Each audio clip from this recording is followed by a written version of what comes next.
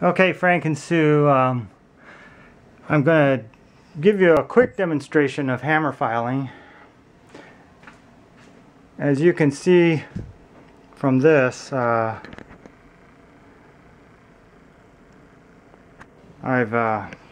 inscribed a straight line along the hammer line here, and that straight line there, that pencil line, is the crown of the hammers.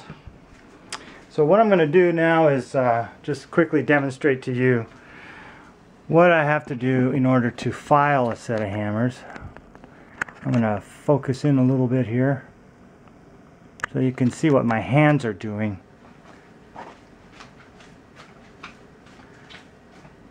Now here I have a series of sandpaper strips of different grits from coarse to very, very fine, and the purpose of filing the hammers is to remove the rough felt from the outer layer from the original pressing of these hammers and create a very smooth, clean surface that will be the surface that will touch your strings.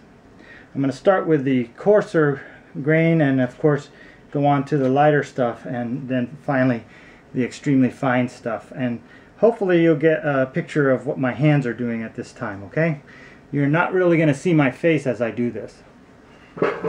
I've got to prop myself up pretty high, and so here I am, and I'm going to hopefully make this look real easy, but trust me, it's not.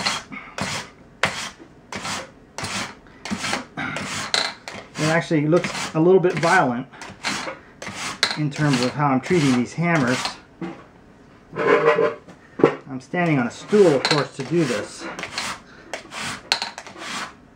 And as I'm filing away here, you can see the tufts of felt layer that are coming off of the hammer, and basically I'm ready to go to my next grit and refine the shape a little more. I still have not arrived at the very crown of these hammers, but I'm pretty close now with the medium grit.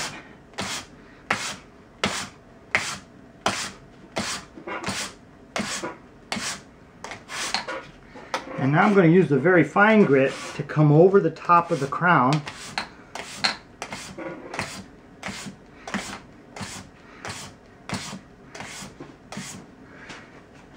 Again, I've got some felt here, and now I'm going to use these very quick strokes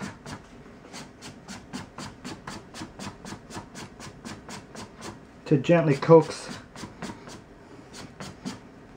the felt layer over the crown.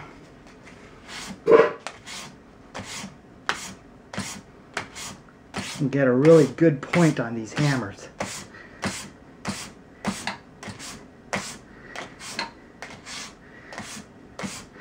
Now it's easier to do this on these two sections of hammers, the upper capodastro sections, because they're perfectly straight when they're glued on.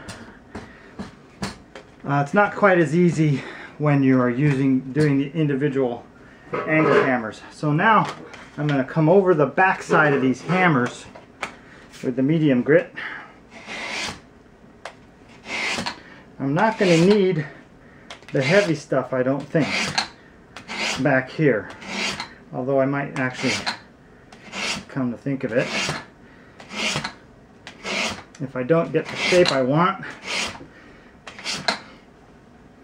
In fact, I will come a little bit across with the heavy grit.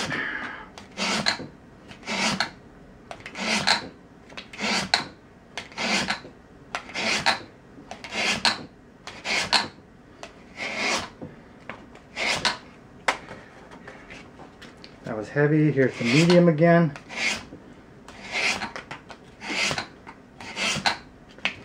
And of course I make my way up, and then I make my way down the line to attempt to bring some consistency to the work I'm doing on these hammers. And now, finally, the last step is the fine grit that I'm going to take across the back and finish up my shaping.